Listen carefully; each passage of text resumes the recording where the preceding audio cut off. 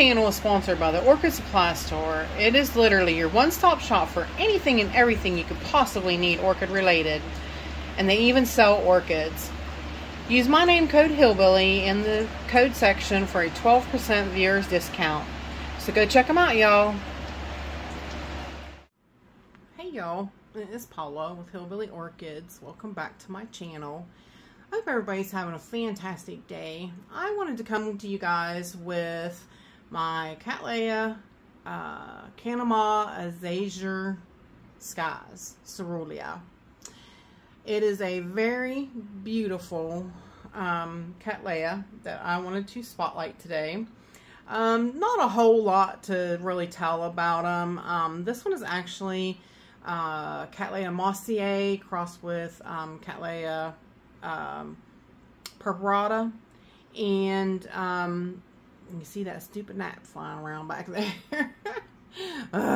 Man, these gnats.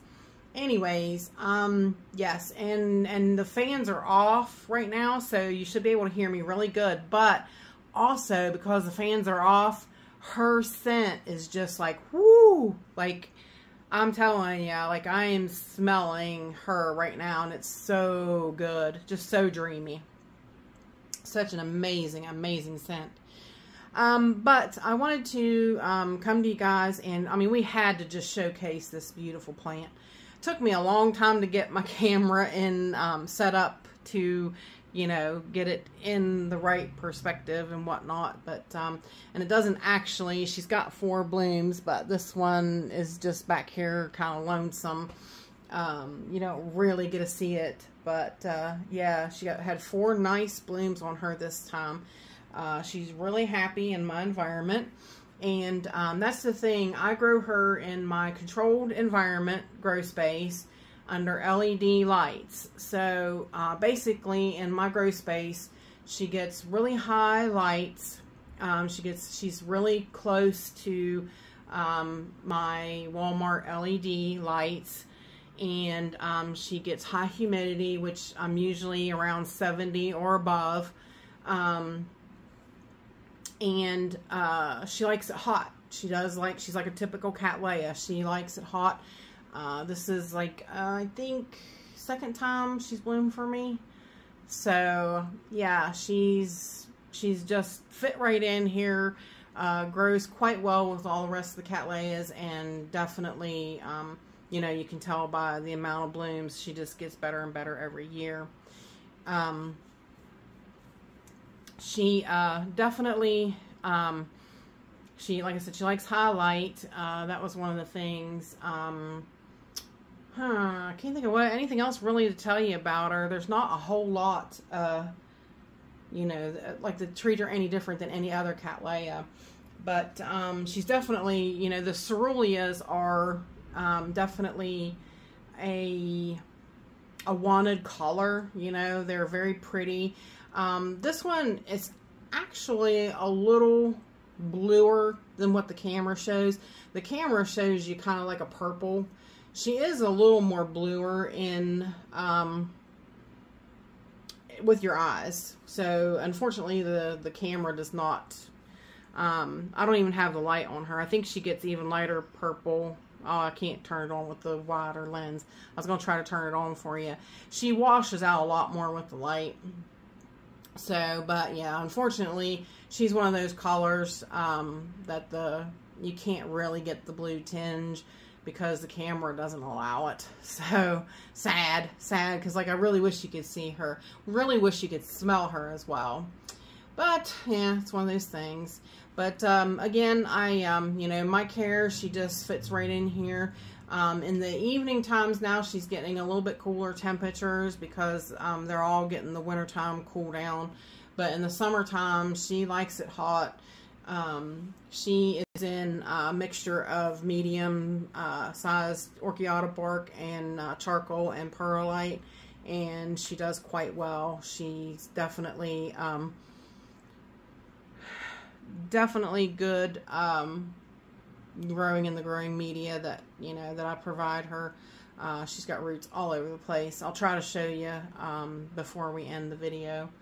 And really that's you know, I feed her weekly. That's about all. I feed her the 3-to-1 ratio, or 3-to-2 ratio. Sorry, 3-to-2 ratio, the Jack's 2-part system, like I have been everybody else. And I think I'm pretty well going to stick with that. We're going to do it in the summertime too, but I'm going to up it in the summertime.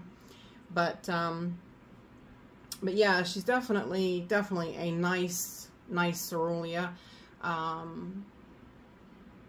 And she would be, you know, really, she's not hard to take care of, not at all. She doesn't seem any fussier than any of the other Cattleyas or anything.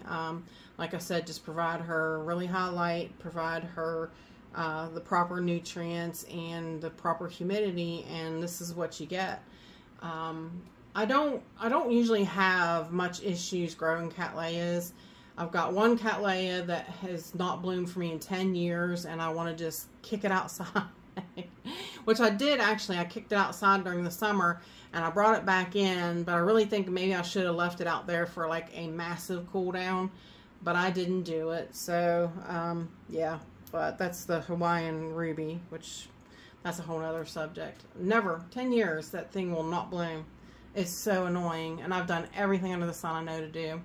So, yeah, so that's what I'm saying. She's not fussy at all like some plants can be. I really think she's a really good addition to anybody's collection. I think she's pretty well available. I have seen places have her, and I have seen her on eBay as well. So she's readily available. You can get her. Real nice addition to anybody's collection. So if you like Cattleyas, she's a good one to have. She's pretty compact, as you can see. Just tall. She's definitely, she doesn't take up a lot of width space, but she's tall. She definitely gets tall, and her spike is pretty tall as well. You know, I mean, it's leaned over a little bit, but it's definitely a long spike. So really, that's about all I have to say about Azure Sky. See, and you see her roots, and she definitely does quite well. And yeah, her roots are, I don't know if I can pick up the pot or not. Yep. So yeah, she grows quite well, and she's a very beautiful, nice plant to have. And I think I got her off whack now. I do. Somehow I didn't move the thing, but I moved her, I guess. So I'll just take her off of there, you guys. So there you guys go. That is my spotlight on the beautiful Canhamiana Azure Sky. There's the fourth one hiding over there. And there you guys go. If you have any questions, please feel free to leave them in the comments. And with that said, I appreciate each and every one of you beautiful, wonderful people stopping by and hanging out with me. And bye for now, y'all. Till we meet again.